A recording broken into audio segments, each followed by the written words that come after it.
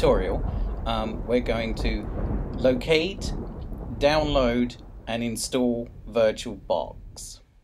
So we're going to go on the browser, and what you're going to type in is www.virtualbox.org.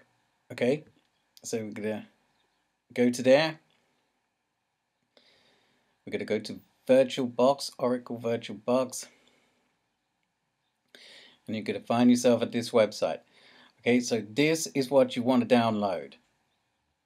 So you're going to click on this big box. Now you have a list of options here, and the options are pretty straightforward.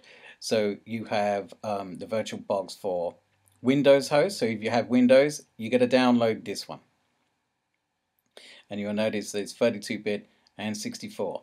So you're going, if you have a Mac, you're going to download this one. If you have Linux, you're going to download this one. And if you have Solaris, you're going to download this one.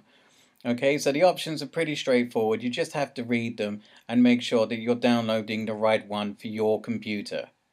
So I've got a Mac, so I'm going to download this one. Okay, so once you've downloaded it, you've got to find it in your downloads file, and you can drag it out onto your desktop if you want to, like I've done. Just click on it.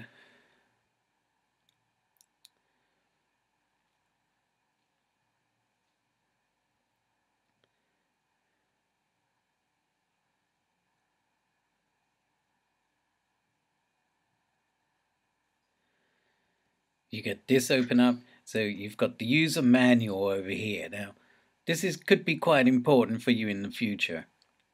Virtualbox uninstall tool, so you're going to need to remember about that. Running the Virtualbox application from the applications folder, so it's telling you what to do here. Double click on this icon, so do that.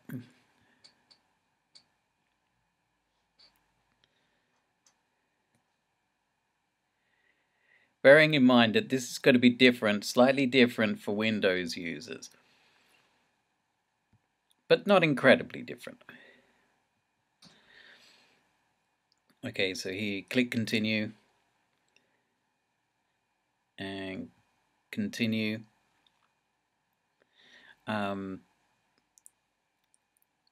Make sure that it's installing into the right place. It pretty much picks a good place to go to, so you got to click install, and then you got to type in your code.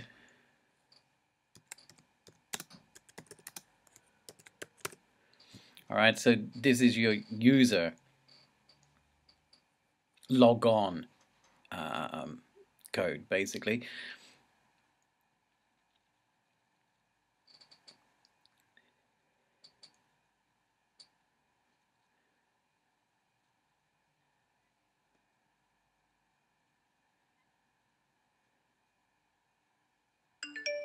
Okay, and now it's installed. It's that easy. Right, so now close, click on here, and you should be able to find it in here, and here it is right down there at the bottom.